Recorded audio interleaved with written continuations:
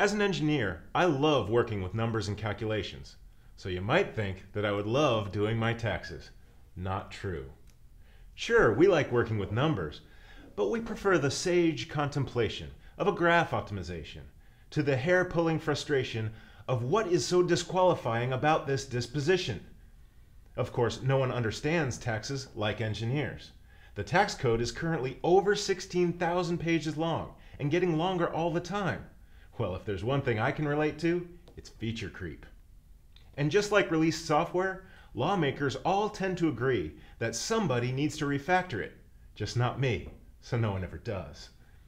Tax filers, just like engineers, are working up against a hard deadline that they always know is coming, but they still tend to push everything until the last minute.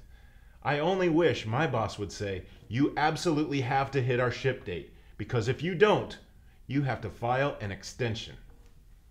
But not all engineers are like me. I know a guy who loves doing his taxes. He actually fills them out on paper and does the calculations by hand. He even itemizes.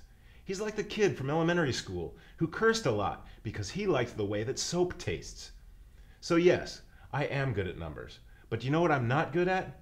Bureaucracies, red tape, and overbearing process. You know what? If I need help on my taxes, I think I'll ask my project manager.